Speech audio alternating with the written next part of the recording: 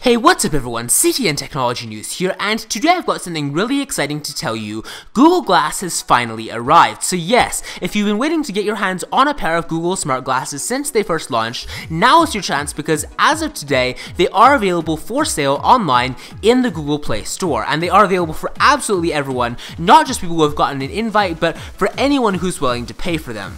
Now, paying for them might not be such a big deal if it weren't for one thing.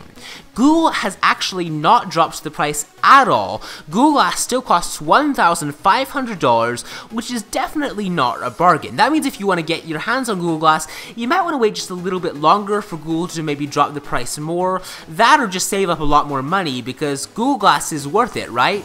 Well, anyways, I'm definitely interested to see how well they're going to sell now that they actually are for sale to the general public. Google always offering a free pair of shades or frames with them when you get them, because, I mean, if you're spending $1,500 on them, the least Google can do is provide you with a pair of frames. But anyways, let me know what you think of this in the comments below. I mean, it is kind of exciting that the Google Glass is finally here. I mean, this has been such an anticipated product, and it's been so hyped for the last couple of years, but no, it's finally here. So let me know what you think in the comments below, and yeah, that wraps it up for this video, so I will see you next time.